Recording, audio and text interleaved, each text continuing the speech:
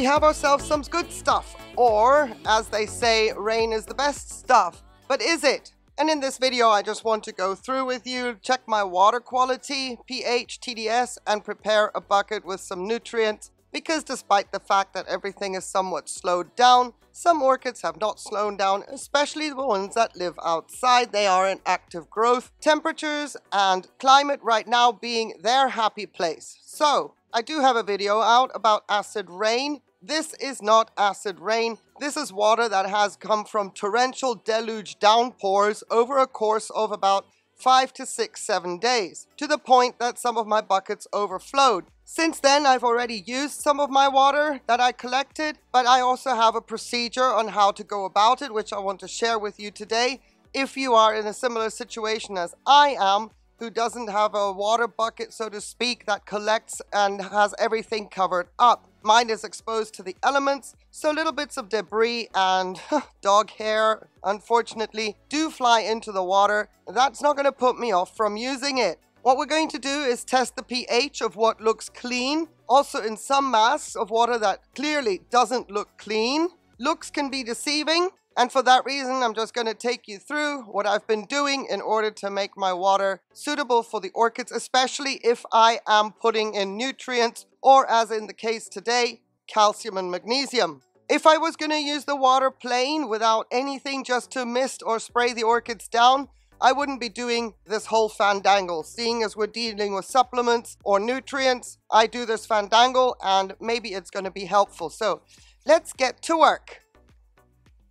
Seeing as everything is outdoors, temperature is important, of course. So I'm always going to start with the smaller masks because they warm up faster. The larger bodies of water, so to speak, are in black tubs. And I also use black buckets because during the winter I put them in the sun and that will heat my water up when there is sun. If there is no sun the night before, I take my water indoors, let it then warm up to room temperature. So no matter if you're going to be watering orchids indoors or outdoors, make sure that they don't get blasted with cold water. By the time I'm using this water, it'll be about 18, 19 degrees Celsius. First, I want to check the pH, and if the display doesn't show, then I'm going to put the numbers up on the screen. This can take a little bit to settle down. If this was plain RO water, I wouldn't be checking the pH because I know my pH of the RO system that I've got. But because it's rainwater, this is a tedious little step. I need to know what I'm working with. Now that I've reached lower than 7 pH, oh, my heart is singing. I don't need to continue. We've gotten to about 6.8, 6.7. I don't need to continue because at the end of the day, what I want to do is pH for the supplements so that there's maximum absorption to the orchids. But this is perfect. I'm done. I don't need to know if it's going to get any less. I wanted to make sure that it wasn't anything above 8. Clearly, it is not. It's a beautiful sight. I'm loving it. All right, next step. We've assessed the pH. Let's check the TDS. Isn't that beautiful? If you can't see, I'll put the number up. I'm seeing 14 parts per million. That's like my RO water. We're going down to 13. No biggie. Nothing has changed. The only difference being that the rainwater in my case is about 7, a little bit less than, and my RO water is 8. Now, pretty much our eyes did not deceive us with this water. It is clear, apart from some of the little sediments and debris that flies through the air. So I have a very fine strainer right here in my bucket, and then I'm going to pour the water in and try to filter out as much of that debris as possible. This little mask doesn't have that much, but you never know. Seeing as I'm using sprayers, I don't want to get them clogged up. Just a little bit of prudence. I could have had another strainer that was even finer than this, but it'll do for what we need. And then I've released a mask, and an orchid can go back in its mask. Now we can get our supplements and do the whole thing again, but at least we have a baseline. Moving forward, I don't have to do that fandangle again because this mask, the two little ones, the two buckets that I have here with clear water, they pretty much are going to give me the same reading. So I've done that part of my job. What we're going to test though is the mask over there. You can see that there's something going on in there. And then I have another one that looks even worse. it looks crystal clear, but we want to check the pH and the TDS there as well. Just because the water is clear doesn't necessarily mean there aren't particles in there that could somewhat affect the readings if we're going to put supplements in. Also, the one with the tannin, which I will get to last because I don't want to ruin my TDS meter. It is clean. I'm starting with the cleanest water, moving up to the dirtiest water, and then I will clean my TDS meter out just a little bit. Cleaning my TDS meter, what I do is take 1 part of white vinegar to 10 parts of water, and then I just swirl it around a little bit just to clean the probe. Rinsing it afterwards with clean water again, putting it back, and that's it. This is the calcium and magnesium that I use, not affiliated, it's just the brand that I use. I've used it for years. Any other brand will do. I also do separate Epsom salt soaks, depending on what happens during the growth season. Then I measure, I guesstimate. I try to get to around 160 parts per million because then I can divide it nicely. If an orchid doesn't need to have that much in it, then I can at least do a nice, even, 50-50 split to get to 80 parts per million, depending on what orchids I'm talking about and on which orchids I want to address. So we'll give that a little mix. Now, normally, if this was my plain RO water, I would have to put 1 or 2 drops of pH down into the water. Seeing as I don't know what the CalMag has done to this rainwater, we're going to have to test the pH again. I want my pH to be about 6.5 to 7. That's where I'm aiming for. A few moments later. We are at 7 now. It's taken a long time to get to 7. It was sticking around at 7.1. But I have 7 here now. 6.9.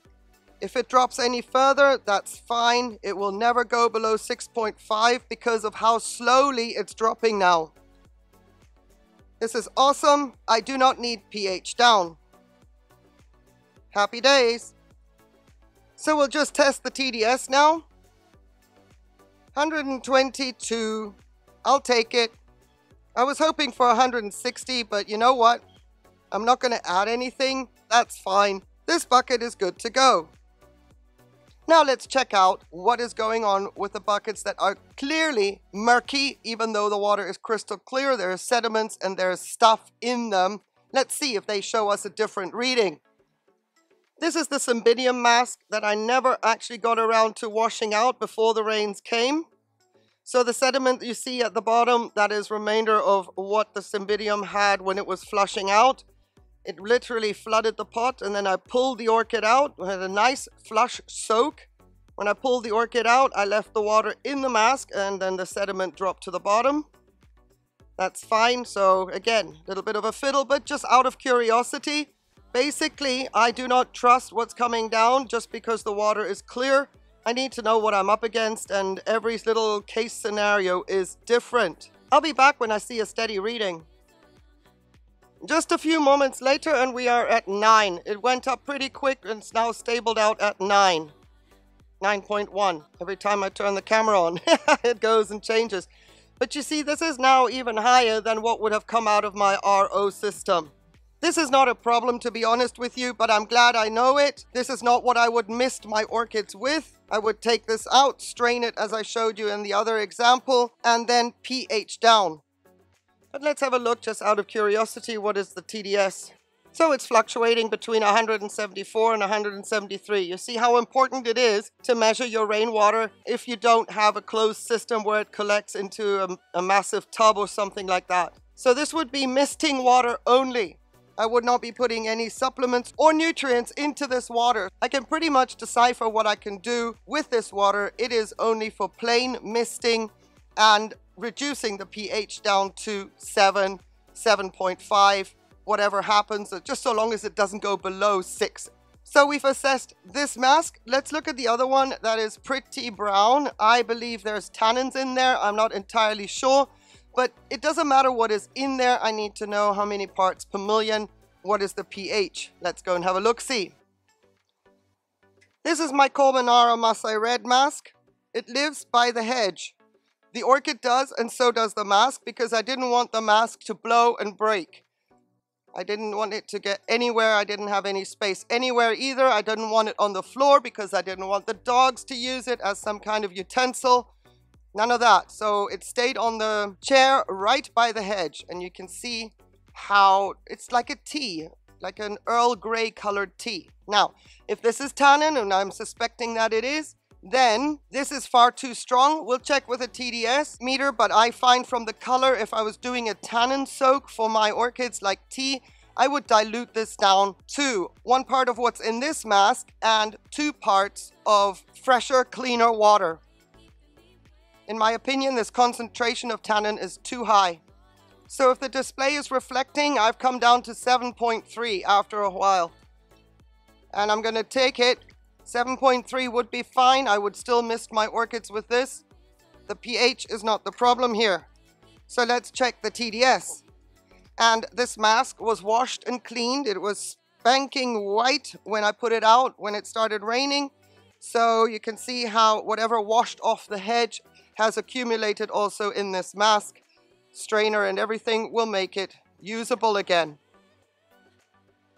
Our TDS is 134, so this water is also great for misting, but I need to mix it up just because my suspicions are there's a lot of tannin in here. Otherwise, based on the parts per million, this is just fine. No nutrients, no supplements would go into this water. So you see different areas, different locations, different influences of whatever rain is collected has an influence on the parts per million and the pH of the water if your containers are exposed. So my advice is, even though it's tedious, just check the rainwater pH of your containers. Pretty obvious that you would check something that looks like this one that we have here. Not so obvious when you see clean water. The clean water wasn't actually only looking clean, it was clean enough for our purposes. Our eyes did not deceive us, but sometimes they can. I don't know if this was helpful. Let me know in the comments if you have any questions. In the meantime, I want to say thank you so much for your time.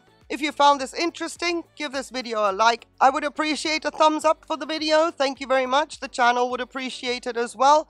And the algorithm may one day find the video and share it around, recommend it further to others. If you haven't subscribed to the channel, I would like to ask you, what are you waiting for? And if there's any reason you have not subscribed because I'm doing something wrong, let me know in the comments. I'll do my best to correct that. Meanwhile, having said all that, have yourselves a beautiful day on one condition though, please, that you stay safe. Take care. Bye.